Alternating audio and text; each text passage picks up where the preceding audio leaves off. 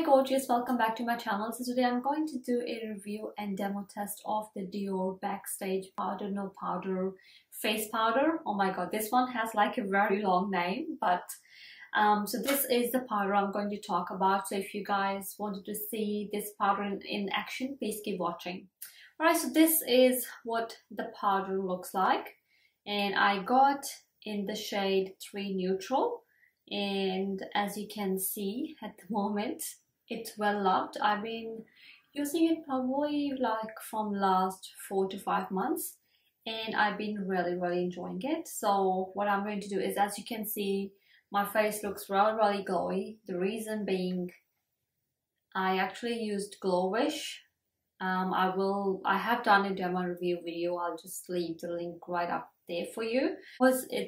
It's called Glowish, and it is actually a really glowing product. So I've been wearing this probably more than an hour, and I have not powdered my face or anything like that. So I'm just going to take my foundation brush and I'm just gonna swirl it around, and I'm just going to powder my face with that.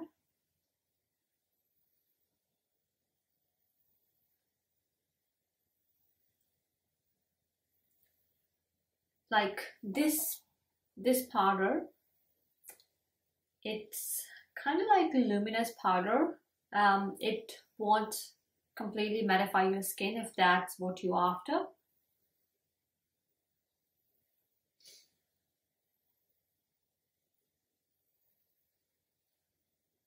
I hope you guys can tell on the camera as well. So this side I powder and this side is without powder. So powder and no powder. So as you can see that, like after applying the powder, my skin still looks luminous, that it's not like flat matte. I don't know how much you can tell on the camera, but it looks like it has blurred my skin just a tiny bit. Not too much, just a tiny bit. So what I'm going to do is I'm just going to apply the powder on the other side as well. So I have fully powdered my face, and this is what my face looks like.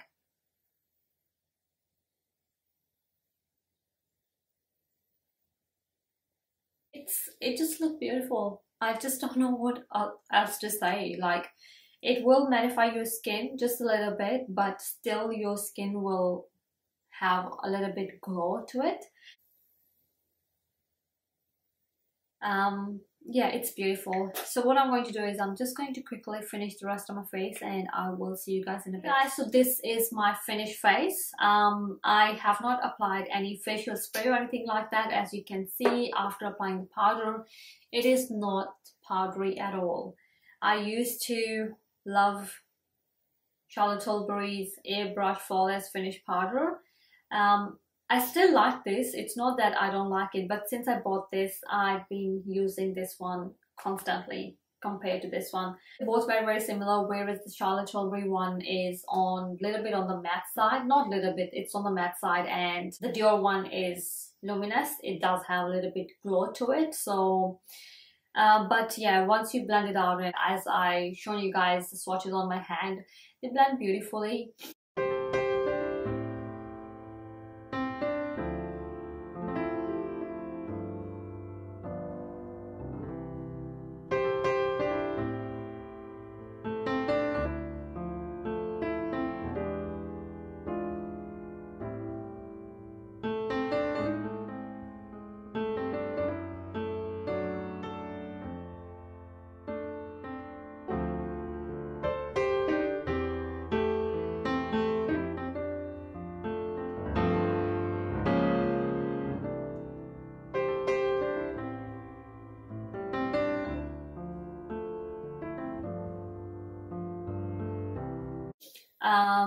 But for some reason I like the Dior one just a tiny bit more, again, both of them, they're very similar, to be honest.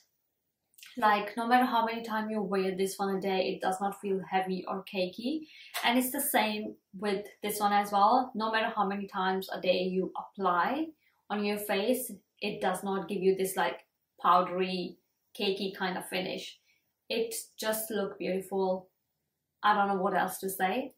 I actually don't carry my powders with me, but I have tested those out, like coming from work and then applying it, and then just going somewhere and coming back and applying it again, the powder, just to see how it looks on my skin and all that. But like on daily basis, I don't carry anything in my makeup bag. Like in my bag, I don't touch up apart from my lip balm. That's all I carry, or like lipsticks in my bag. But yeah, I don't carry powder or anything like that. I think the price point is very similar as well.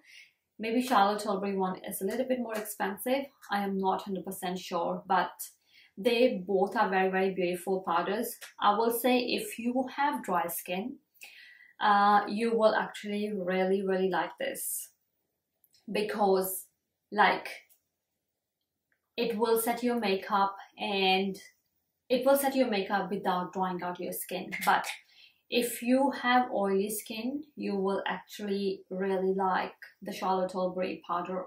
So yeah, if you have really, really dry skin, you may not like this, but you will definitely enjoy the Dior Backstage Powder face powder. This is beautiful. Yeah, again, since I bought it, I've been using it since then. I probably picked this up in July. I love this powder. It's beautiful, and I have not put it down. And since I bought it, this one, I haven't even touched it. But as you can see, this is also a very well-loved powder. So I hit a big pan on it, so which is telling you that I do love this powder. As far as the only con I can think of, it's I don't like wearing any of these under my eyes. The reason is I have really, really dry under eyes, and I just don't like using compact powders under my eyes. I don't know, for some reason they just don't go well under my eyes. So under my eyes, I always use the translucent powder. So this one is from Mercier. I only use this one to set my concealer.